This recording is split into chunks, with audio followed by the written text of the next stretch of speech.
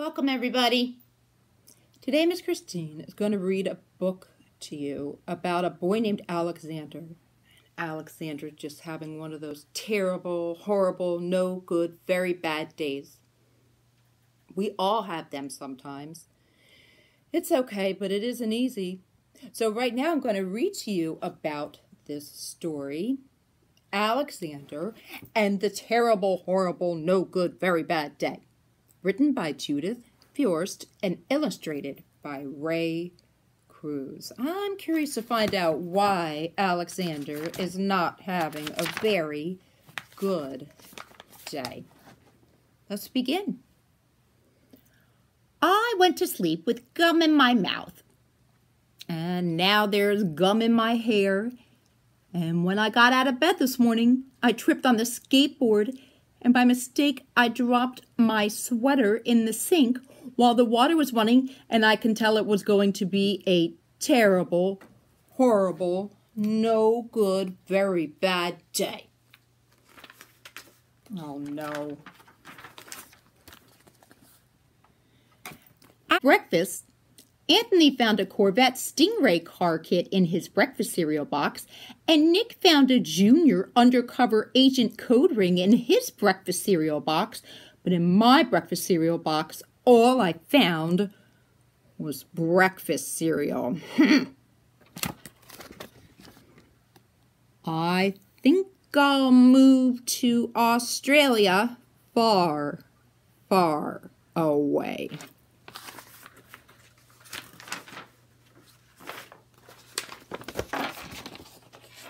In the carpool, Mrs. Gibson let Becky have a seat by the window.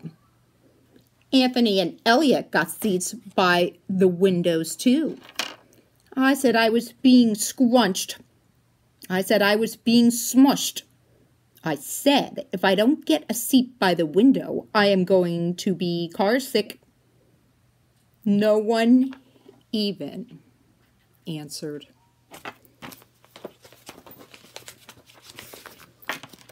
I could tell it was going to be a terrible, horrible, no good, very bad day.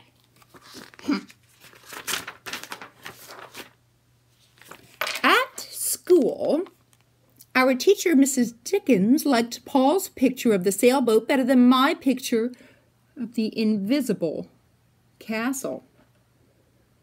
At singing time, she said I sang too loud. At counting time, she said I left out 16. Who needs 16? I could tell it was going to be a terrible, horrible, no good, very bad day.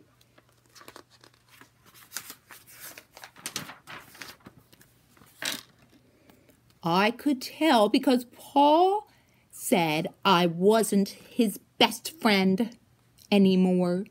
He said that Philip Parker was his best friend, and that Albert Moyo was his next best friend, and that I was only his third best friend. I hope you sit on a tack, I said to Paul. I hope the next time you go to get a double-decker strawberry ice cream cone, the ice cream part falls off the cone part and lands in Australia far, far away. There were 2 cupcakes in Philip Parker's lunch bag, and Albert got a Hershey bar with almonds, and Paul's mother gave him a piece of jelly roll that had little coconut sprinkles on the top. Guess whose mother forgot to put in dessert? Yep, mine. It was a terrible, horrible, no good, very bad day.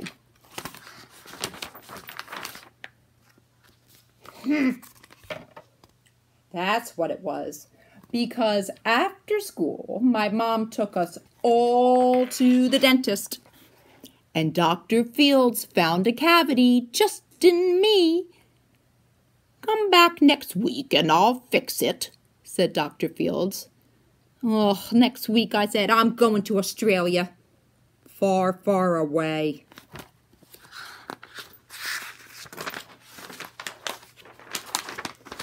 On the way downstairs, the elevator door closed on my foot. And while we were waiting for my mom to get the car, Anthony made me fall where it was muddy. And then I started crying because of the mud. Nick said I was a crybaby. Ugh.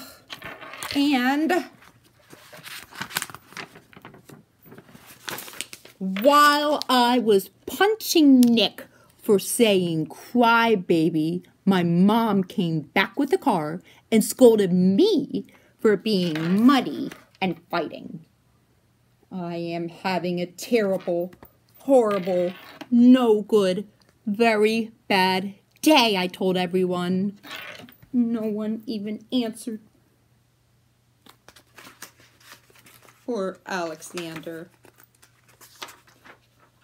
So then we went to the shoe store to buy some new sneakers. Anthony chose white ones with blue stripes.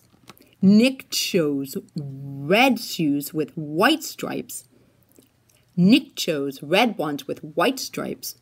I chose blue ones with red stripes, but then the shoe man said, "Sorry, we're all sold out." They made me buy plain old white ones, but they can't make me wear them.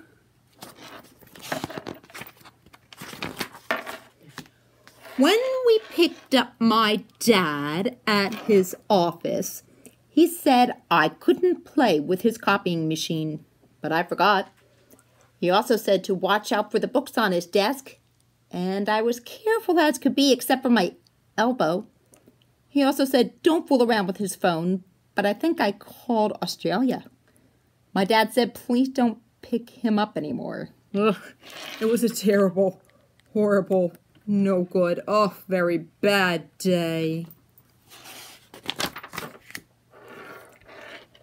There were lima beans for dinner. And I hate limas. There was kissing on TV, and I hate kissing.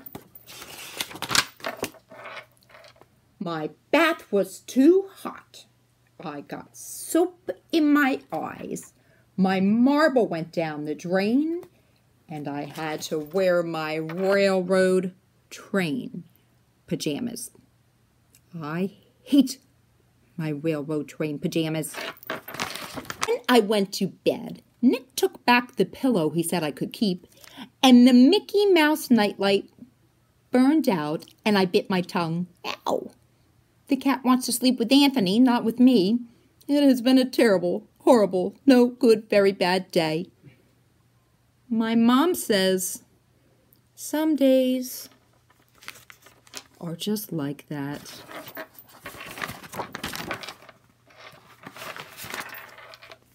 Even in Australia.